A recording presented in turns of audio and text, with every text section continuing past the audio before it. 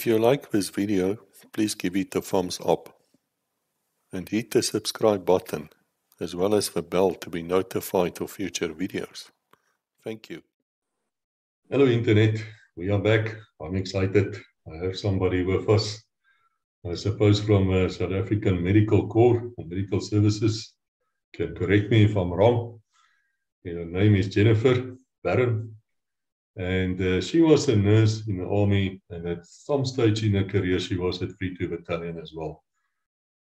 Jennifer, you are most welcome with us here. Thank you for your time. You're one of those who had to wait almost 6-7 weeks to get onto the show. I'm sorry, that's the way it goes these days. So can you tell us, where do you come from?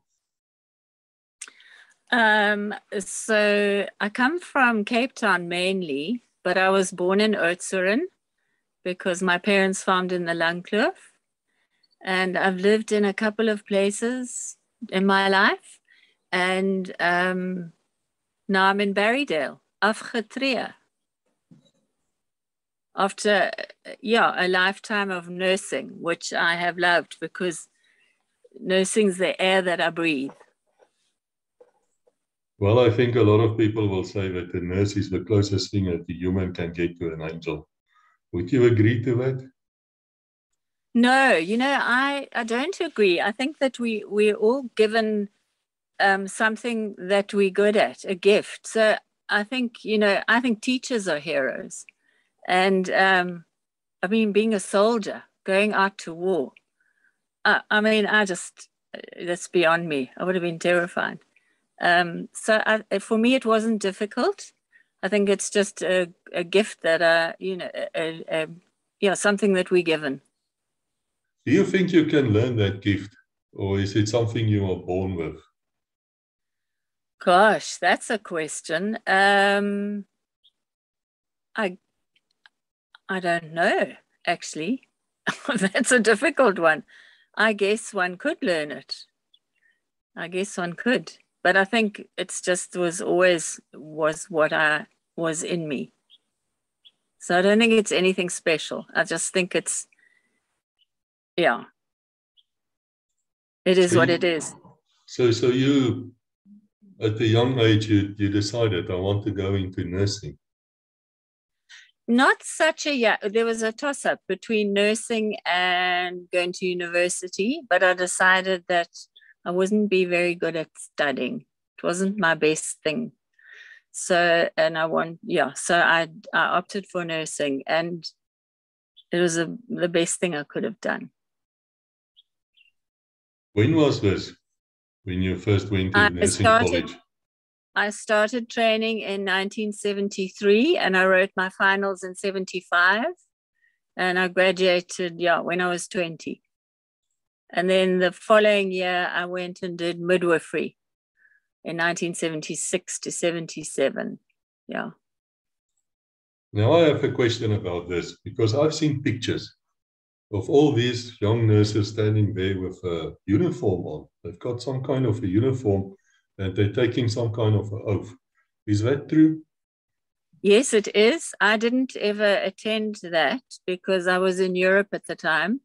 But they do. They stand there with a little Florence Nightingale lamp and they take the nurse's pledge. Quite right. Now I'm going to ask you the historical question because I love history. Florence Nightingale. I know who she is. You know who she is, but there might be someone here who doesn't know. Can you tell us a little bit about Florence Nightingale? Why is she important to the nurses? Yes, she kind of revolutionized nursing, and she came, I think, from quite a well-to-do family in England, and she ended up in the Crimean War, the Crimean Peninsula near Russia or in Russia, and she did heroic stuff, nursing wounded people, and I think she was also credited with bringing nursing from a profession which had been quite rough and, sort of very rough and ready people entering the nursing profession to bringing it up to be a good job, a decent job and professional. I think she made it into quite a professional job. Very dedicated person. Yes, that's a war where the charge of a light brigade took place.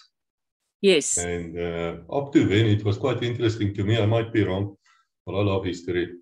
The French army were using their female companions, I don't want to use a worse word than that, as nurses were needed. And they're doing it to this very day. But Florence actually came from a wealthy family, as you say, and she decided this is a job, this is a professional career. And from that came what we understand to be nurses and the healing they do. Yes. So how did you enter in the army? So I had been doing, working in some labor wards in the Sandton Clinic and the Johannesburg Hospital. And I'd come back to Cape Town, and I wanted to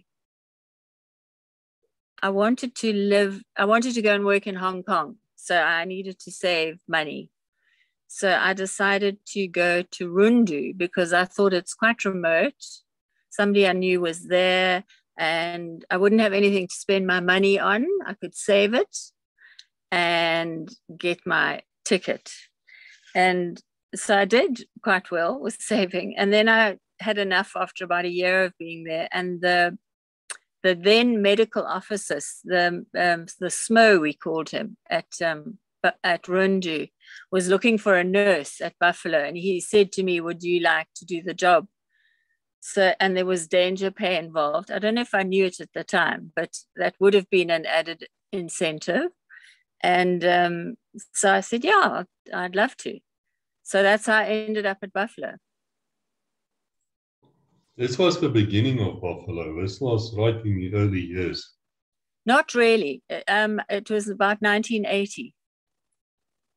And it had been going in the 70s. So, yeah, it was along the way. You were quite experienced by then. I mean, you've been practicing for a few years. I was about 25. Yeah, I've been practicing for about 5 years. Yeah. Now I have to ask you, is it different when you treat a soldier, when to treat, let's say, a civilian guy? Are they a different attitude? No different, just another human being. So when you arrived there at Buffalo, that is the base of 32 Battalion, what was there in terms of infrastructure? There was a settlement. There was the company commander's house, which was a little wooden house. There was the nurse's house. There was a bungalow called the Swamp House where the doctors lived. And then there was the officers' mess, which was very beautiful, overlooking the Kavango River and the floodplains. And there was the NCO's mess where we ate. And there were the garages where the tiffies worked, and there was the ops tent where we had meetings with the sergeant major. And then there were the lines where the soldiers all lived a little way down the way. And then there was the Kimbo, Pickapau, where the Angolan soldiers' families lived, and they lived. And then there was Nova Marsu, where they did the training down near the Botswana border. Okay, and these Angolans were only speaking Portuguese at that stage, so you had to learn a few words? They also, I did learn a few words, very little, but in a little bit, but they spoke English. They did speak English. Now I have to ask you, what do you do at a place like that? I mean, it's not that you can go out to the movies or anything. You're basically right out there in the middle of nothing, even if it's quite pretty. What did we do? Well, we would gather at the officers' mess in the evenings, probably before dinner. I can't quite remember. And then we'd all troop up to dinner. And something I must tell you, I always remember, if you were standing in a certain position in the NCO's mess before dinner, when the bell rang, if you were in that spot, you were the one who said grace. So I don't know why. It's just something that a memory that I have. The things that we did, we would go on the river. We would have on boats. We'd just sometimes go and have a braai down at the river. And there was a place called, I think it was called Lekkerhoekie, or Lekkerhoekie or something like that. We'd go and have braais there. And the guys would play sport. They'd play volleyball, and sometimes there were running races. I can't think now. You know, it was a long time ago, Chris. It was like 40 years ago. Yes, it's a long time ago. I'm amazed that you remember even all those details. But perhaps we can do by you telling me, what was your first impressions when you arrived there? I mean, did you go there by vehicle, or did they fly you in by the Air Force? I drove by vehicle. Actually, I can't even remember, but it must have been by vehicle. And I met Esther, who was the sister that I was taking over from. And she was have a profound influence on me. She's a remarkable woman. Her name is Esther Kleinhans. She was then. She'd been widowed very young, and she'd been sent off to Buffalo to have some time out. And I think we lived together maybe a week, maybe 2 weeks for the handover, and we became firm friends, and we still are. She's just somebody on a pedestal for me. And she taught me a lot. And what happened was, not long after we arrived, one night, there was the most almighty racket outside. And the next thing, there were traces flying past our window. It was like there was a war on. And I said to Esther, is this normal? She said, absolutely not. So I said, shall we go and find out what's going on? And she said, absolutely not. She said, we must stay inside. I mean, I was so doof. Anyway, we stayed inside, and it turned out it was when the lads had come back from Ops Protea, and they were wuss because the major had shut the pubs, I think, to prevent any kind of exuberance, because all the companies were out on that operation. I think it was Ops Protea. And they were furious. And so they just let rip. So that was quite an interesting, literal baptism of fire. Yes, there's a few ones who were on this very program who told us about that incident. They were quite severely annoyed, let's put it like that. Quite funny that. I've spoken to quite a few people in my life. And in the 1990s, there was quite a few books who came out, very negative books towards the army, the old army. And some of them were written by national service people who were medics. And they started talking about the abuse of drugs, and where they said they would steal these drugs and they would use it on themselves. I can tell you in my years on the border in the police, I've absolutely never seen such crap. And the army had fantastic procedures in place for what happens to its drugs and its medicines and its pills. I wonder if you can, as a professional, just tell me, these people, I'm not calling them liars, I don't know what happened to them, but would it have been easy for you to abuse the drugs in the army and get away with it? I certainly wasn't aware of any of that. Where there was a problem was that bags went missing in battle. You know, they got shot off them, or they had to run away or whatever. So it was quite difficult to keep track of. The drug that they used for pain was Sosagon. And, you know, you have to keep a register on that. And I remember that was tricky simply because I think of being in battle. You know, what happens in battle, you know, the whole bag would go.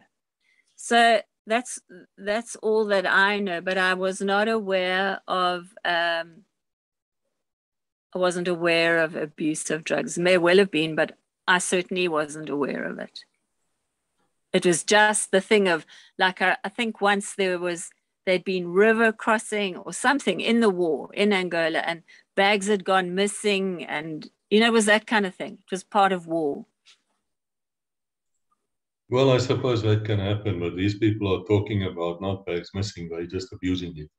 And I don't believe him. Are they saying that soldiers abused it or the doctors abused it?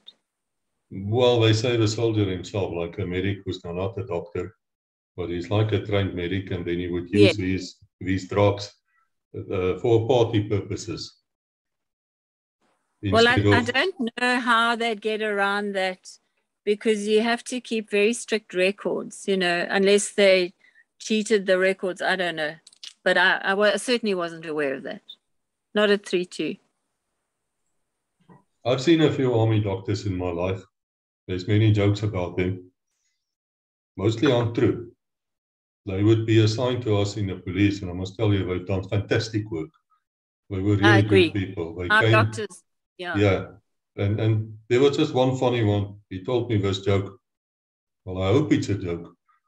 He said to me once, how do you prevent somebody from screaming out aloud if you have to operate on him without any shotgun or, to put him out?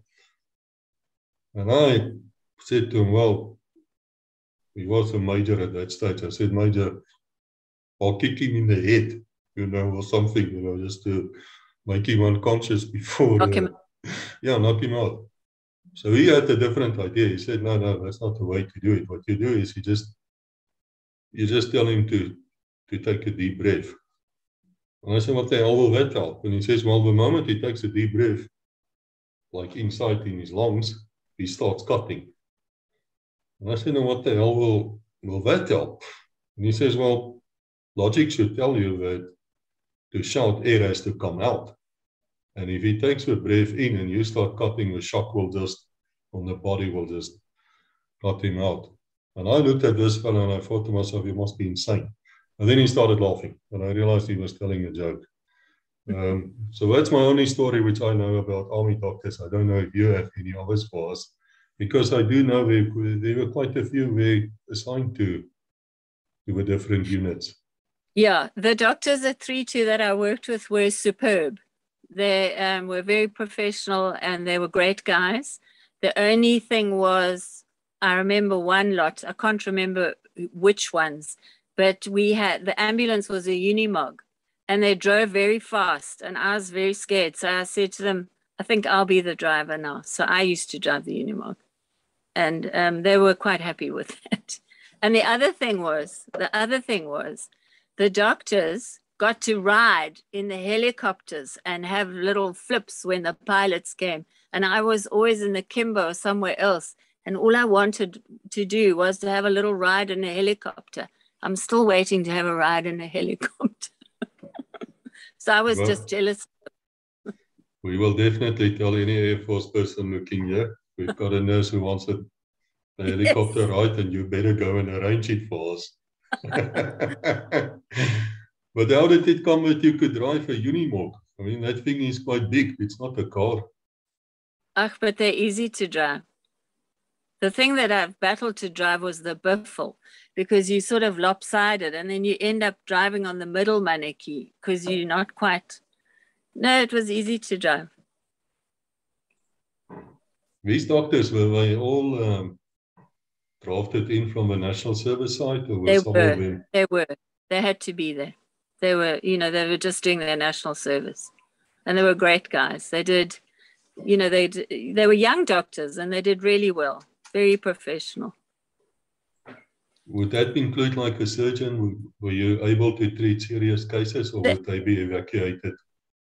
Yeah, they did do surgery, little surgeries. I remember one chap, they were doing river crossings, and the propeller sliced his buttock. And they did a magnificent job scrubbing it clean and, under anesthetic, and stitching him up beautifully, and it never went fraught. And I think they did, small things. The hospital was made of corrugated iron. It was jolly hot. But they were top class, well-trained young men. What is the relationship between a nurse and a doctor? I'm not talking romantic. I mean, there's enough of that. But who's really in charge? Because I've met some matrons who put the fear of God into me. Yeah, me too. Well, you're actually a team. You're supposed to work as a team. And I think it's changed a bit now. But the way I trained was that you were there to help the doctor. And, everything to help get the patient the best treatment. So whatever it required to help the doctor, you did. But it seems a little bit like there's more division of labor, and the nurses, sometimes I had the impression when I was working that they were more militant and had rights, and maybe also because in those days women were not so emancipated almost. We were, well, it was the 80s or the late 70s, and feminism was really emerging in that. But I think I was still, just help the doctor, whatever's required, to get the patient better.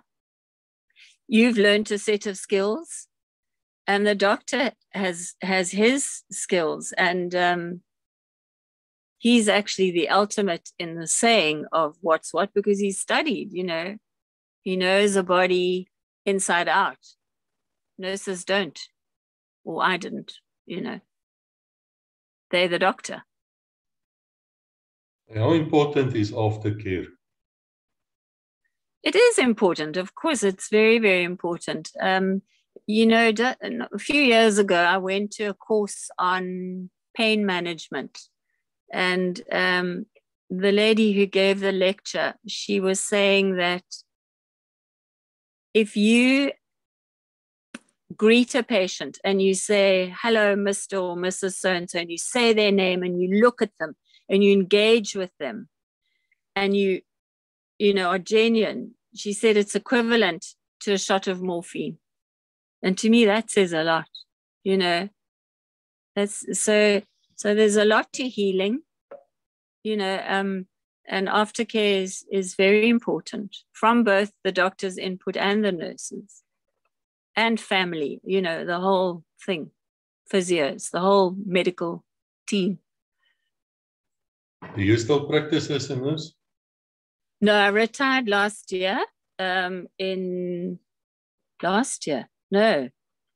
year before. When I was 65, I retired, yeah. Would you say today that if there's a young woman or man listening here, is that a good career choice? A nurse, 100%. Yes. Wonderful. If you want to be. If you're not so keen on it, don't be a nurse, because it's like any job. Don't do something that you don't love, because maybe you won't do it as well. Definitely. I have no regrets.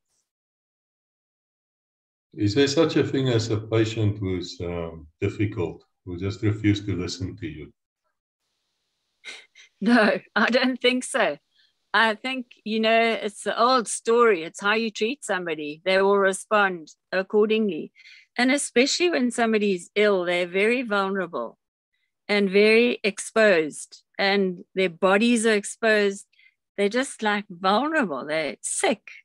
So it's an enormous privilege to be a nurse or a doctor or a physio, because you're dealing with somebody's body, often an exposed, maybe a naked body, and they're really, in your hands.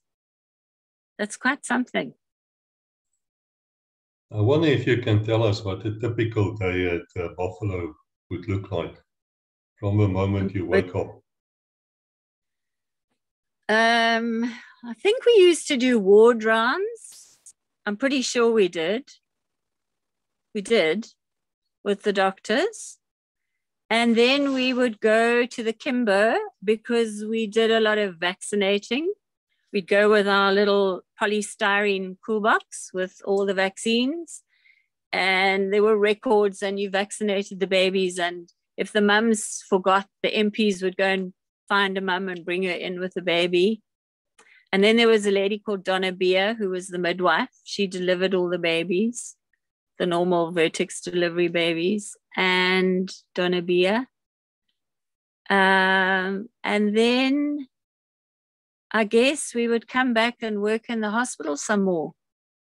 It's terrible. I can't really remember so well.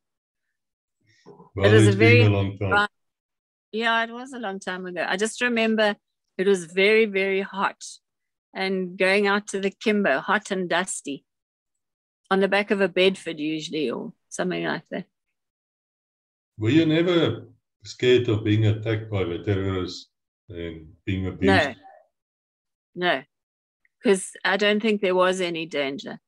And also, you know, when you're young, I think you don't think of those things. Once when I was there was a complete blackout because they'd got a signal saying that Buffalo was going to be attacked. So we just had to make sure all our windows were dark. But even that didn't frighten me. I don't know. I think that's a thing of youth. You think you're immortal. I'd be very scared now. Well, it's a funny thing, you know, you look back and you say, I'll never allow my child to take such chances. And then you don't quite understand why your parents were so not unhappy, but worried about you. Or perhaps you do understand it when you look back with age. No, there was an incident once where the houseboat that the 3-2 guys had captured in Angola or wherever and was in their possession had broken its moorings and drifted down the river. And so a couple of us got in a speedboat to go and look for it to see if it had lodged against the side or if it had gone through to Botswana. And we got close to the Botswana border and they started firing at us, the BDF, the Botswana Defense Force. And Jim actually got a bullet grazed under his chin. I've never seen a wound bleed like that. It was just a graze. Anyway, it was quite an incident. And we turned around and sped away. And the bullets were plopping in the river around us. And I sent a parcel home with one of the soldiers to Cape Town to my parents. And he told them all about this. And my poor parents, if I think about it now, I don't know what I put them through when I was young.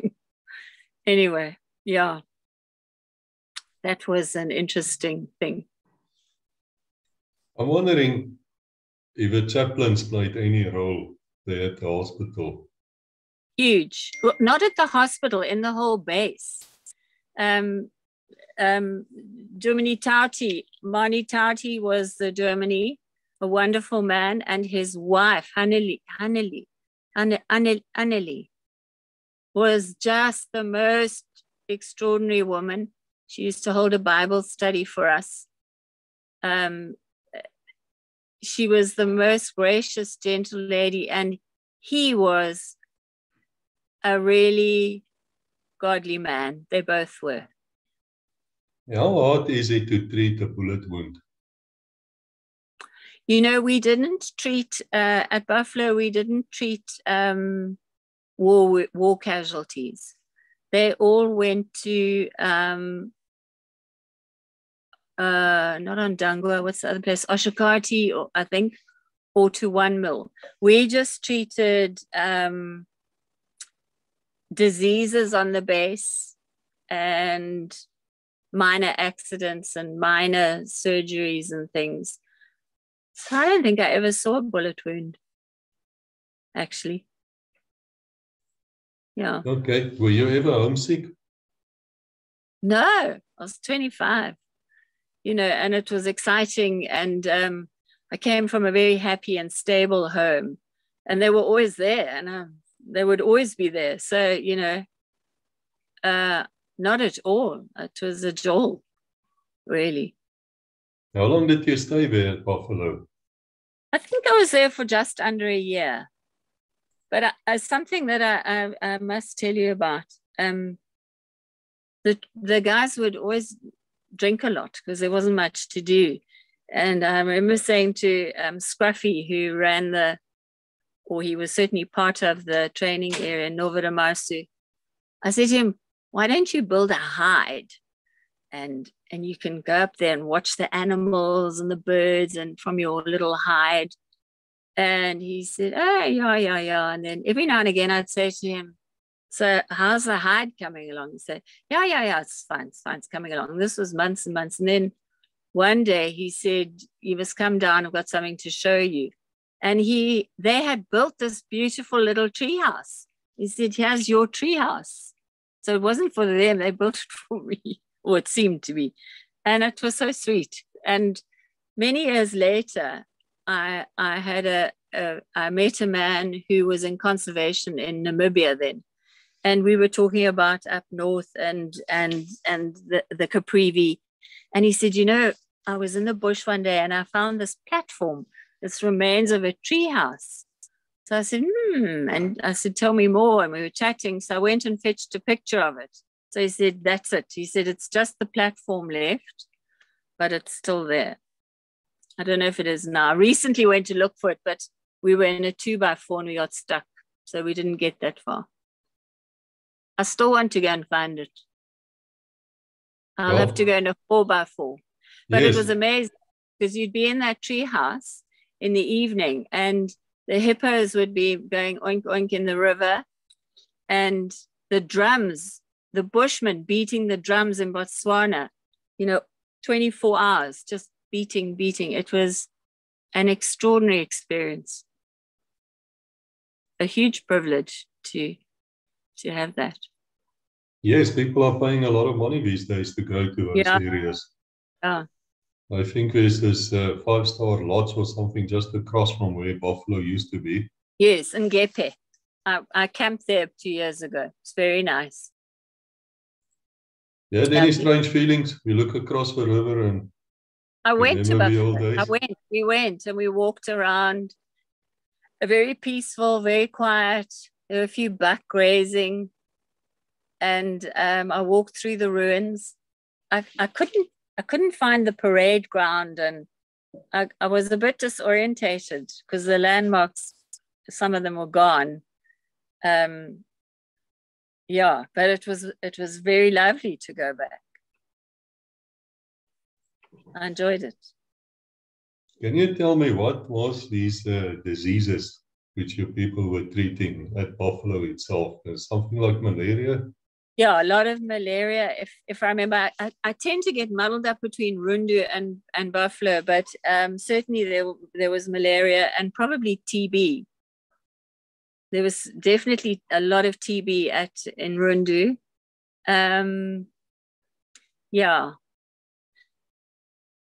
Something that I remembered there, which I kind of think we as Caucasians or Westerners can learn from, is if a baby died, which I remember once a baby died, the women mourned in such a way that they wailed, and it was just huge outpouring of emotion. And I remember thinking, what is that sound? And then realizing what it was. It was quite extraordinary. I think that we sometimes forget that even if we don't look the same, we're still human beings. We're still children of God. We are the same. We're brothers and sisters, bottom line. But I think as Westerners, we've lost an element of our spirituality, or the mystic side of spirituality. And things like that, outpouring of, raw emotion. We tend to, I think, got to hoe it in, sort of thing. Yes, anyway. The old British stiff upper lip. Yeah. And my head is falling. Yeah. That's not a good thing health-wise. I think No, it's not. sometimes good to show emotion, isn't it? Definitely. I mean, we're not to be ruled by our emotions, but we have emotions for a reason. Definitely. Were the nurses ever supposed to attend the parade, the morning parades, prayer parades, or would you go directly to your job? We did go. We went to church parades. We did go to parades. I always used to go down to the parade ground when the troops were going off to war. I would just go down and say goodbye. Yeah, we did, as far as I remember. Would you then be wearing a uniform or be in your nurse's clothes? It was a bit peculiar. You know, I went from Rundu to Buffalo, so I never did basics. I was never issued with a uniform. I just had a white uniform with a belt and sandals.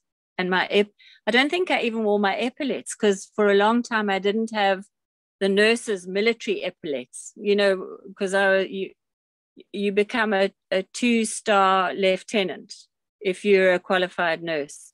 But they were slightly different to civilian epaulets.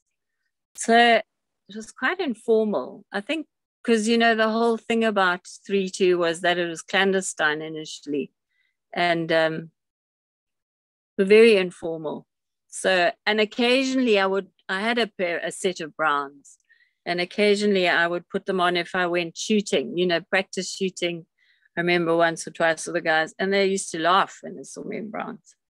They just used to throw back their heads and have a good old laugh. So you would be entitled, I suppose, to a special 3-2 battalion beret, which looks unlike anything. No, I wasn't. I was definitely SAMS, the South African Medical Services. That was my unit, or whatever you want to call it. So I was never 3-2. It's just by grace that the guys invite me to their reunions and that sort of thing, which I really appreciate. Now that's a red beret, I believe, not maroon, it's red. Yes, it's got like a little snake thing on it. Yeah. The medical thing is a serpent. Yeah. Now, a medical corps, I'll just explain this to people who's not familiar with South Africa, perhaps, is that the Defence Force was and still is divided, I believe, in 4 different parts. You had the Army, the Navy, the Air Force, and then the Medical Corps on its own. You were never trained by them. You were trained in a civilian hospital, and then you became a nurse. Yes. Is it possible that somebody can go the other route, you know, enlist in the Army, and then end up and be trained like? Certainly in my day you could. I don't know about now. But doctors and nurses could do their training through the Army. Yeah. But I trained at Groote Schuur, was my alma mater. But you could go to like Tumil and train to be a nurse in those days. I don't know now. Well, Groote Schuur is quite a famous hospital, isn't it? That's where Professor Barnard. Yes. And still, they do incredible work, despite sometimes difficult circumstances, you know. But in its heyday, I trained in what I would say was probably its heyday in the 70s, when we had lots of resources, probably at the expense of 3/4 of the population. But be that as it may, it was a very good hospital. It was also very big. I think it's possible to get lost in it. Yeah, except when you know it. You know, it's not. Yeah, it's quite big. I think Barra's far bigger. Yeah, that's Paraguay. I believe it was one of the top 5 biggest hospitals in the world. Yeah, and I think the biggest in Africa, maybe. Yeah, most certainly the biggest. I also know there's lots of European trained doctors, surgeons, and things coming down to train there because there's so many knife attacks and Because of the unfortunately trauma. gunshots, trauma. Terrible. I don't know what's wrong with us that we can't get that right in our country. It's a great tragedy that we're so violent. Yes, I spoke to a Botswana Defence Force officer once, and he said to me, "You South Africans, there's 50 million of you, and all of you are angry." I never really thought to when I didn't think like that, and then it suddenly struck me. Yeah, these people, we should just calm down. We should just calm down. Yeah, love each other. For me, it is as simple as that. Well, that's what it all comes down to. If you love each other, you will not have any problems with each other, will you? Yeah. And also the war, the border war. I'm a pacifist. Then I don't know that I was anything. I was young. But if you think about it, it's politicians just sending young people into war, you know, whether they like it or not. It's and yeah, that's quite a thought, you know. And to stand out and maybe be an objector, it takes huge guts and courage. Yeah, anyway, it just seems, you know, if I think back about the young boys who died, I feel ill, you know. Well, you know, even the enemy had mothers and fathers. It's interesting to me too. Say again? I say even the enemy had mothers and fathers. Exactly. You know who said that was a young woman, a young Jewish woman called Etty Hillesum in the Second World War. And she died at Auschwitz, but they found a lot of her writing. And she said, those German mothers and fathers are mourning their young sons who've died, just the same as the other side, you know. And that's the truth of it. I think it was General Ulysses S. Grant. He later became president. Civil War, U.S. Civil War. He said there was never and I'm just quoting him out of memory. It's not word for word correct. Before I get nasty letters here. But he said something like, there was never a time that you really need to take your sword out of its sheath. You could have talked it out. And sadly, it seems to me that the politicians are quick to start something which somebody else have to go and die for.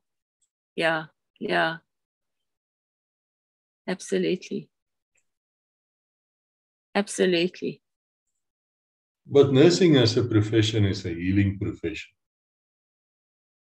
But I have to ask you, does it not get to you at some stage? I remember in the police, we used to say that there's only one good woman we can marry, and that's a nurse.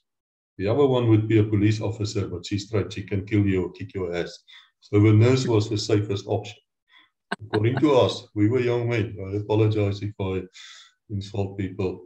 But the police changed you because you worked with these horrible things all your life. And then after a while, something starts changing in you and you lose some of your humanity. That's according to me. Once again, only me. I might be wrong. But is there the same type of thing inside the nurse where you feel that one day you feel it's just too hard? No, I didn't ever get to that point because I think that I didn't ever work in like the hospice work that I did. I did it in 2 patches and it wasn't for a very long time. So I didn't get to that point, I don't think.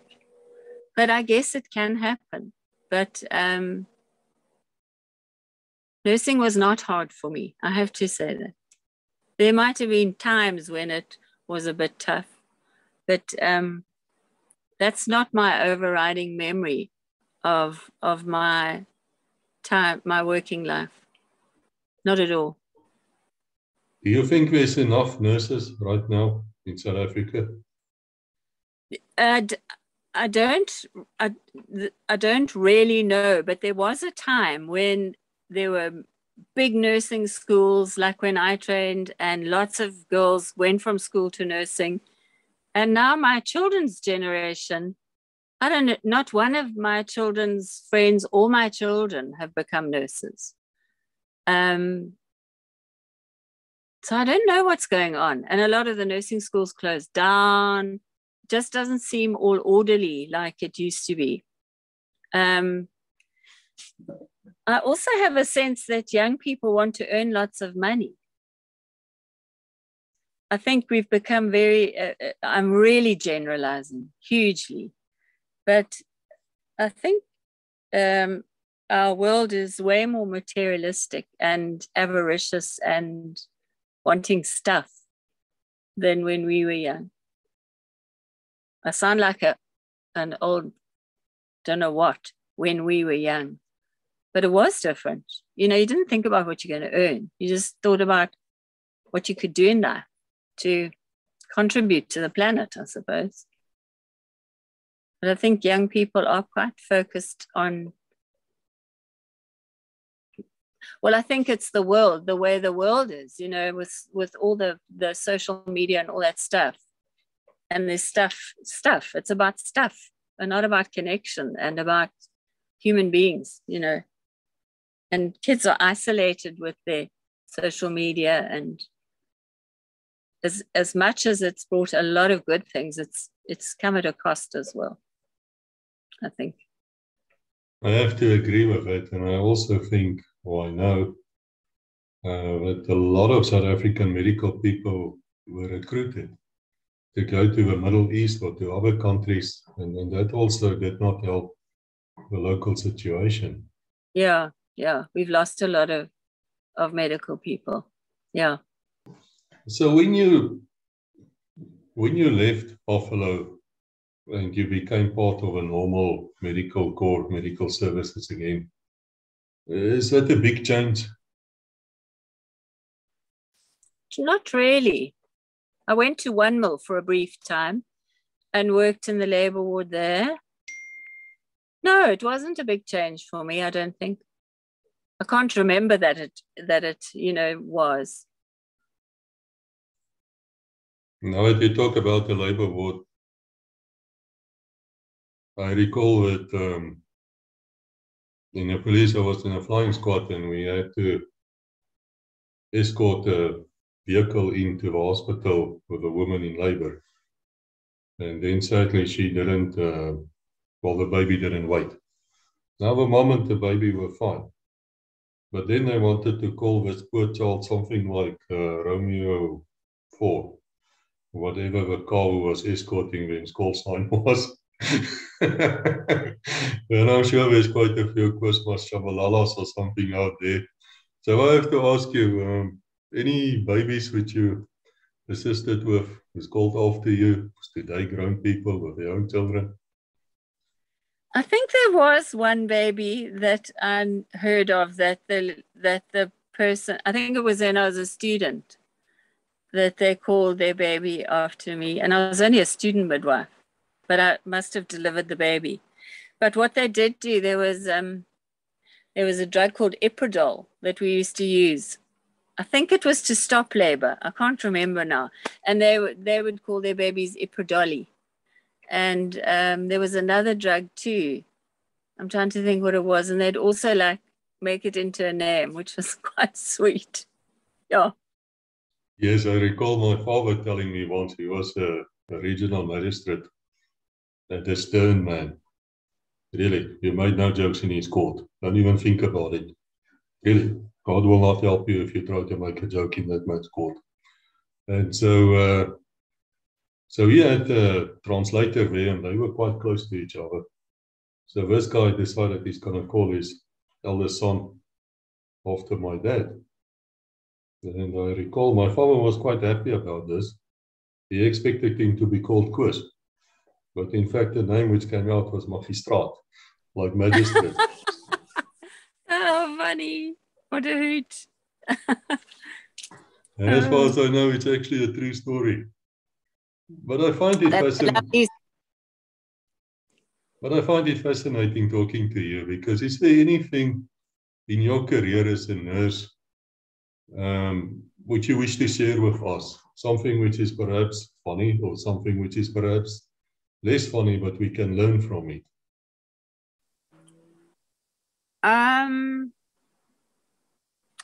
Well, I think I've said already what I think, that it's an enormous privilege to be a nurse or a doctor.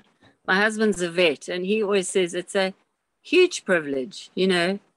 And yeah, do it if you want to, but if you don't want to, then it's not going to be nice to do.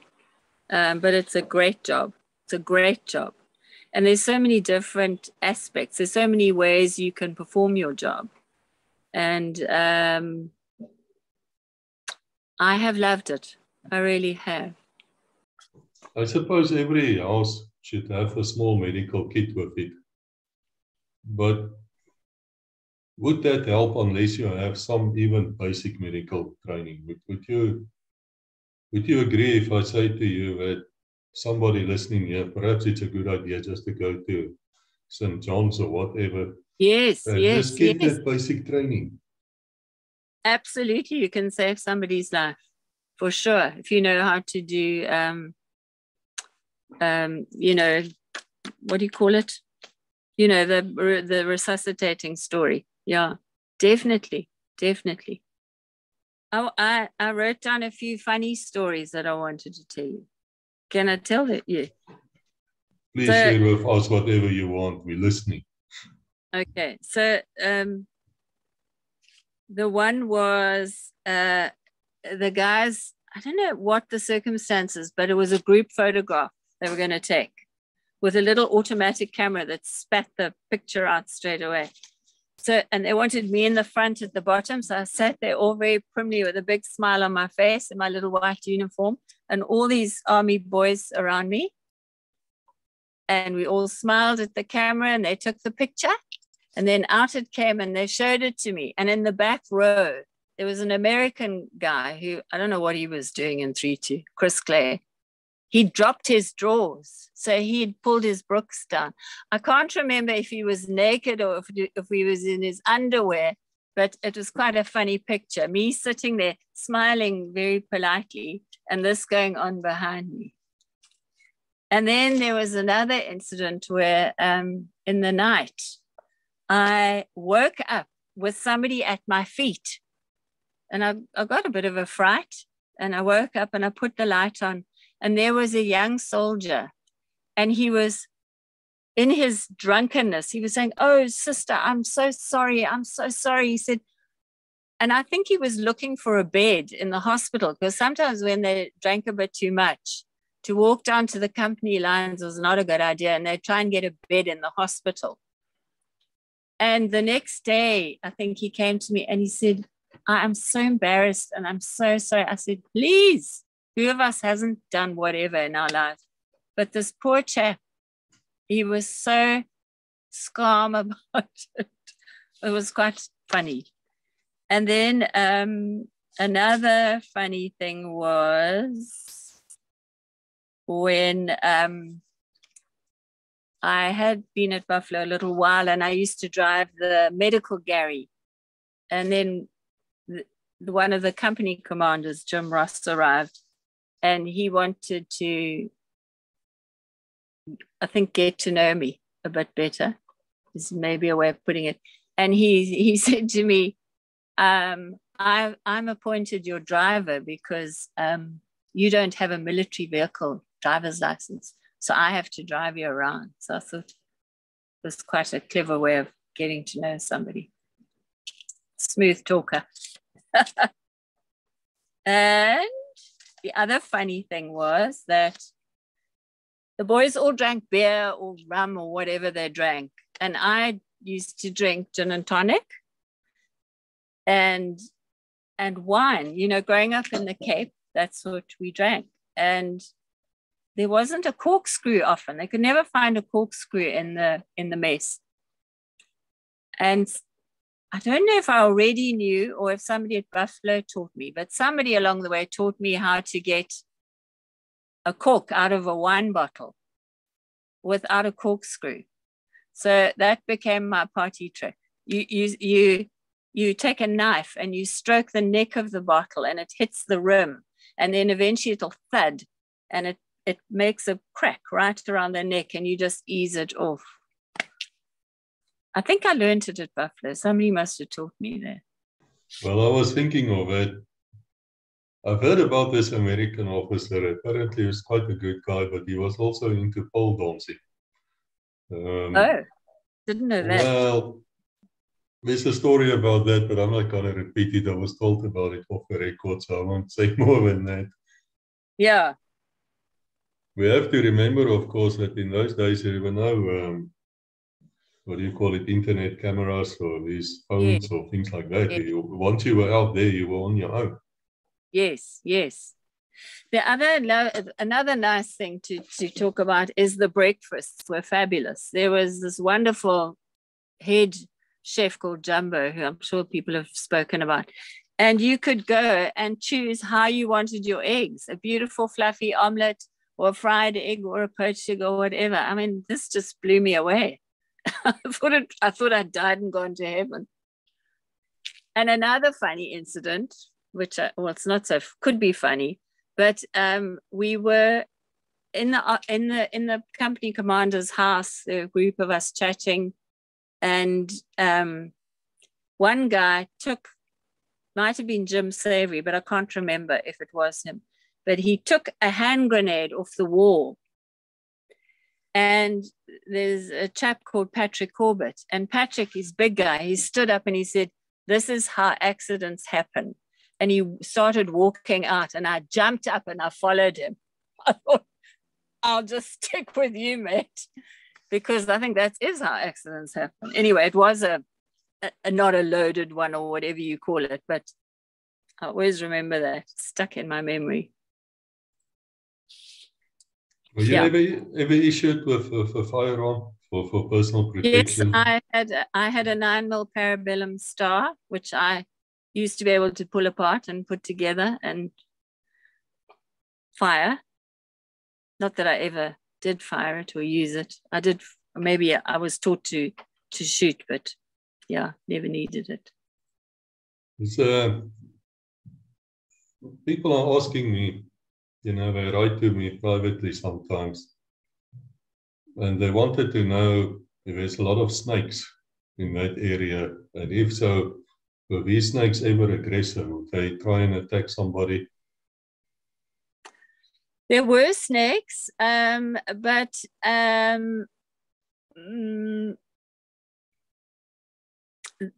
I only remember one incident where Jim he'd captured a snake, and he had it in an ammo case. And he was very naughty because he called a troop over and opened it and showed him. And these poor troops, they were petrified. This guy, he ran so fast, he tripped. He was so desperate to get away from the snake. I've actually got a picture of it. I think it had been under somebody's bed. This guy said that his poster next to him kept rattling. And then he discovered, and I think Jim was called to extricate it or something. Yeah.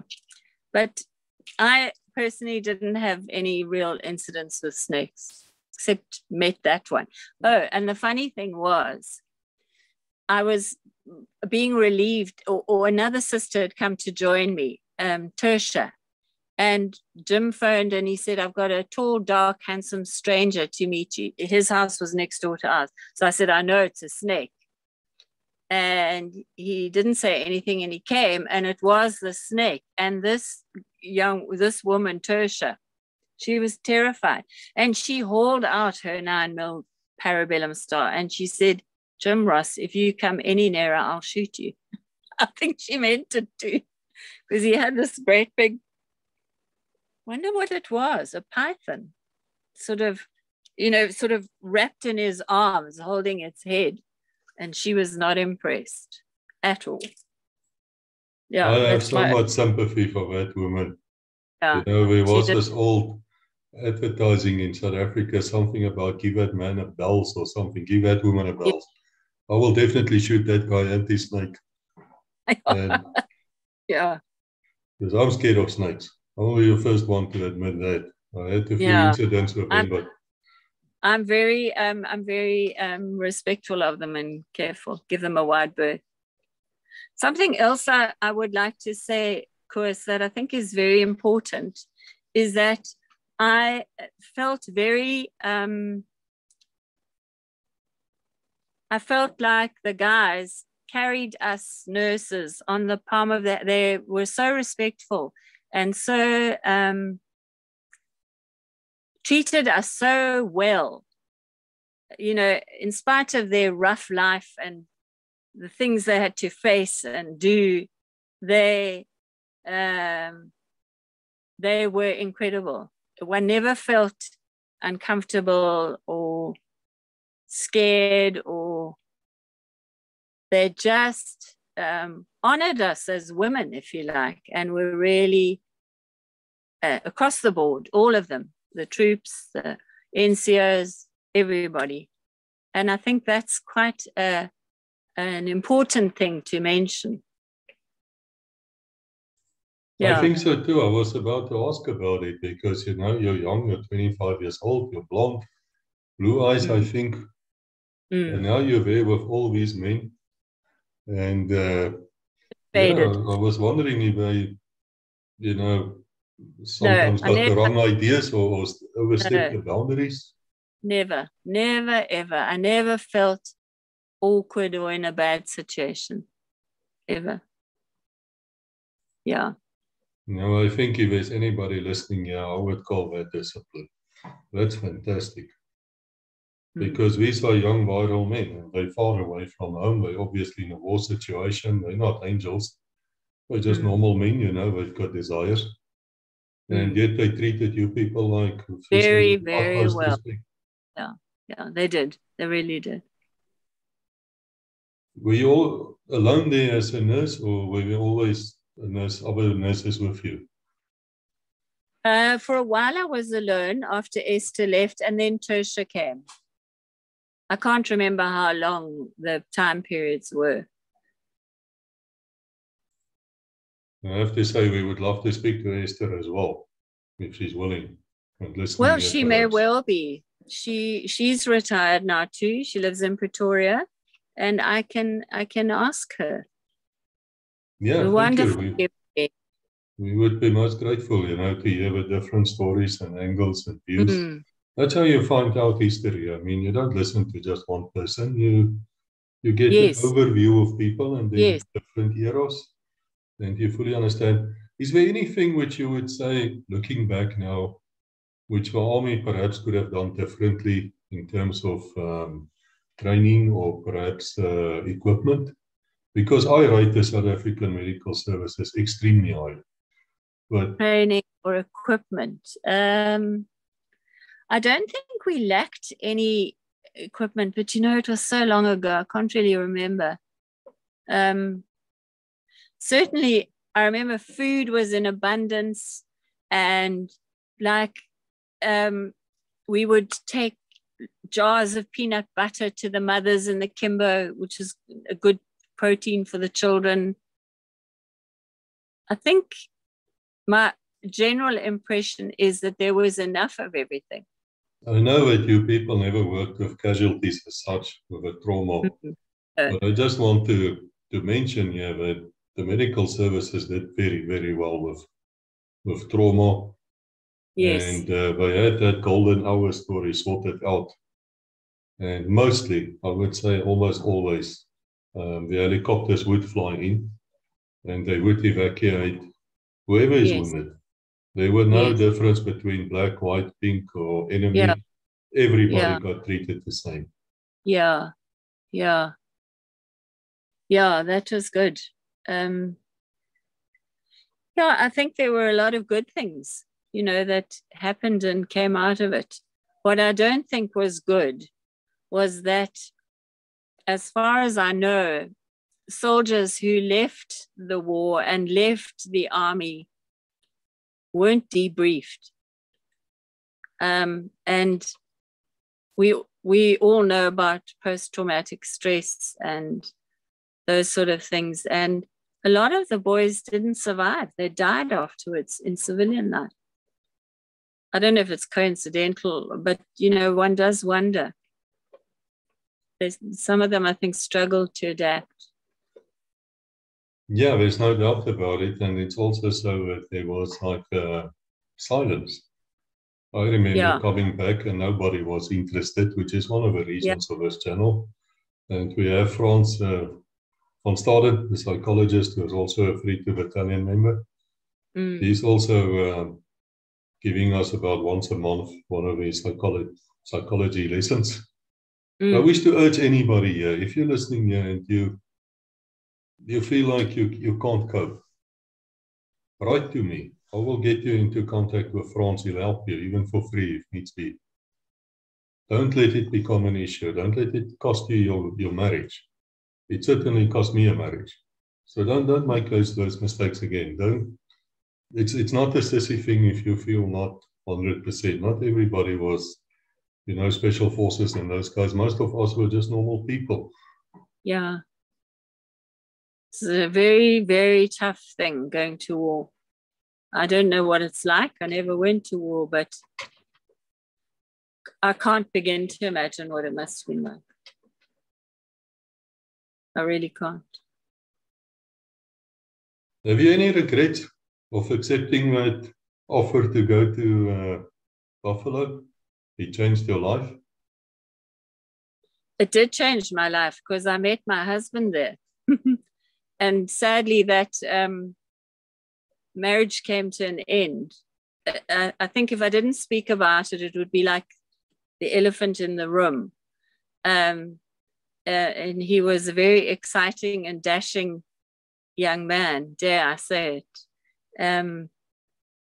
But we ended up having very different worldviews. And so we have 2 beautiful children. But we didn't last. Yeah. Well, it's sad, but I know you're happily married now to your vet. So you've covered both sides of the world, actually. Yes, and also you learn through suffering, you learn so much, I think the 2 big cauldrons that we learn through are great love and great suffering. So I've had both. Well, looking back, I always say that the children need a soul. And there's 2 lovely kids out of that. Where are they now? They're in Cape Town. Yeah. They are the joy of my life. Any grandkids? No. Furry ones.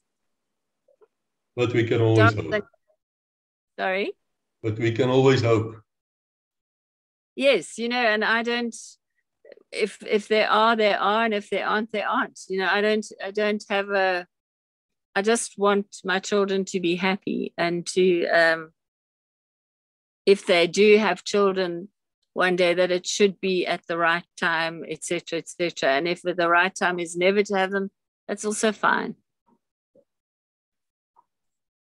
That's a very good way of looking at it. But I know something here. It's astonishing to me, but there will be 3-2 battalion members watching you right now. And do you have any message for any former member who's watching you? Gosh, well, I loved being there. It was I was young and I was healthy. I'm now sitting with 2 replaced fake hips and hohe bloeddruk and all those sort of things. I was very happy there and I learned a lot. And I loved the guys. They were great. They were a good bunch. There was one ex-Foreign Legion guy who I was a bit scared of and I minded my P's and Q's with. But apart from that, they were great. I'm sure we're going to ask also what happened to you afterwards, because I might have lost contact with you after you left Buffalo, you can just tell us quickly until you retired. Okay, so after I left Buffalo, I went to one military hospital and worked in the labor ward there, and then moved to Cape Town. And Jim followed, and we got married, and we lived there for a year, and then we went to Lesotho, and then we went to Port Elizabeth, where I had my first child, started working again in a hospice, and then we went to Pretoria, worked in a hospice there. And then Jim left the Defence Force and he went to work for De Beers in Kimberley. And then he and I separated there. And I went back to Cape Town and spent 24 years, I think, working at Grooteskier and raising my children. And then about 10, 11 years ago, I met Mark, my current husband, and we got married. And he has 2 daughters. So I have 2 bonus daughters and 2 of our own, of my own. And we retired to Barrydale about a year ago, year and a bit. And if there are any 3-2 guys coming through here and they know me and they want to pull in for a bed or a meal or a coffee, I live at 22 Helier Street. They are so welcome. Do you think it was a brave decision for you as a young woman, blonde, blue-eyed, off to the field, off to this base in the nowhere, middle of nowhere, secrecy? Think it's a brave deed? No, I don't. It was just a big, exciting adventure. You know, there's nothing brave about it. I have to be honest. It was fun. I wasn't the soldier going into war. You know, my war was very different. It wasn't a war. You know, it was being in the bush, and yeah. Was nothing brave about it whatsoever, of course, I promise you. I'd love to say it was, but it wasn't. Well, we've come to the end. I'm sure we will hear again from you, perhaps with Esther, perhaps you yourself. And thank you for your time. Thank you for your service. I know you don't think it was brave or anything, but let me tell you, I think it was something special. Last question before we leave. My wife wants to know, hair. How did you do your hair while you're out there in the middle of... I've got curly hair, so it was easy. It was just wash and wear. Yeah. It was, my hair's never been an issue. I don't do anything to it. I just wash it and cut it from time to time. Yeah. Well, that's where you see the practical side of a nurse. Yeah. Jennifer, thank you so much. Thank you, Chris. And for all of you out there, you want to come and tell your story to us, please, you're welcome. Just contact me. It's really not difficult. It's really not hard. You were important. Come and tell us before your secrets and your glorious life, passes with you. So until we meet again, God bless.